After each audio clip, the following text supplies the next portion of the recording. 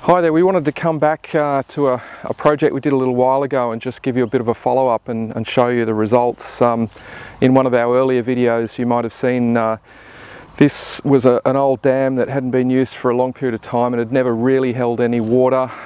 It was basically filled from a bore or a well, and the water used to run down here and fill up, and this was always a muddy puddle. But because the soil is so sandy, there's quite a bit of rock in it, it's never really held water. So you would have seen in our earlier video we actually gave it a bit of a scrape out, got rid of some of the silt and the organic matter that was in the dam here, and what we did is we applied the DamIt dam sealer over the edges and we actually raked that in. So that project was probably done about 4 or 5 months ago now.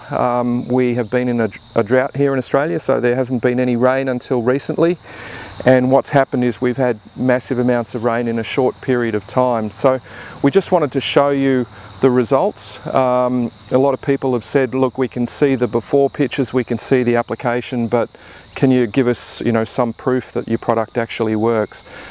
We let our customers create their own reviews on the website.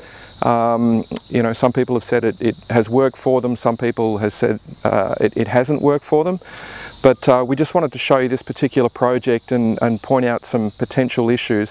So while this is holding water, and it's certainly holding more water than this dam has ever held, after one treatment of the Shalex DamIt, there are going to be a few issues here. I mean, the first that I can see is that we've still got some tree roots and remnants around the edges of the dam. It's never a good idea to have trees on your dam wall.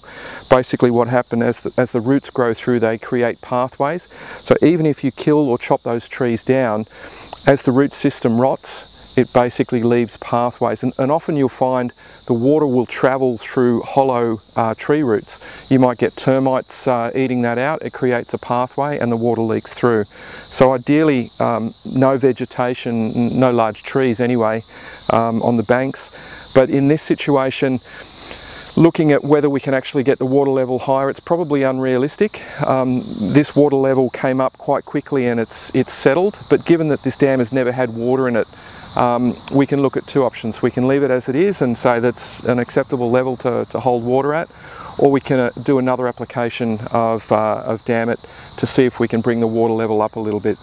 But as I said earlier, we just wanted to show you this is what the result is of applying Shalex DamIt to a dam. We'd rake that directly into the soil, and this dam had never held water, but now with natural rainwater runoff, it's actually holding water. You've got aquatic life in there, there's frogs and tadpoles and all the rest of it.